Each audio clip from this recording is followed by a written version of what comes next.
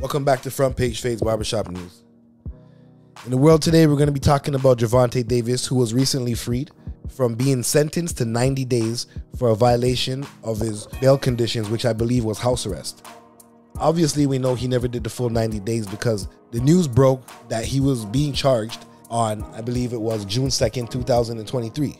With him being released, it's basically 1/3 of the time which he was sentenced to. But this is not done and this is not over with. Gervonta Davis still has to deal with the underlying charge, which is the hit and run. Him building up all of these little charges underneath that big charge, I don't think he understands, like, yo, bro, this is what they're going to use against you. There's nothing prior to use against you. So you kind of had a clean slate going into the situation. As you accumulate these weird little charges like this is what they like to put in front of people when it's time to judge you. You understand? Besides all that, what I'm hearing is that Gervonta Davis couldn't stay confined to a one-bedroom condominium because of his lifestyle and due to the fact that he just won a world title fight. Understandable. Not understandable to the courts.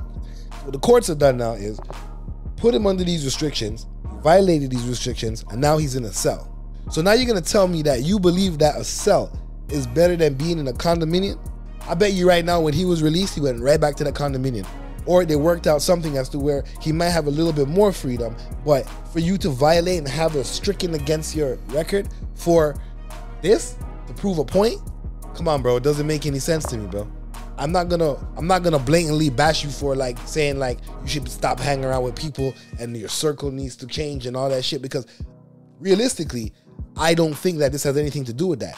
If it was a charge of a hit and run, then it's just a vehicle, it's a victim, and it's in front of the courts. It's as simple as that. So I don't think that at the end of the day, you want to be piling up all this junk under you because of something so minor, because you might be in a situation one day like Haney where you get caught with something and it's not as simple as that because of little things like this. Oh, we don't want to give you a bail because you're not going to abide by the conditions. Okay, now that's where things start to get a little serious, right?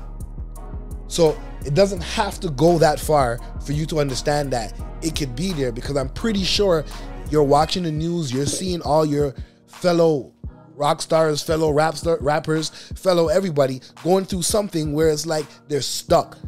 If you want to be able not to travel, be my guest. If you want to be able not to go to certain venues, be my guest. But that's loss of wages for your pocket.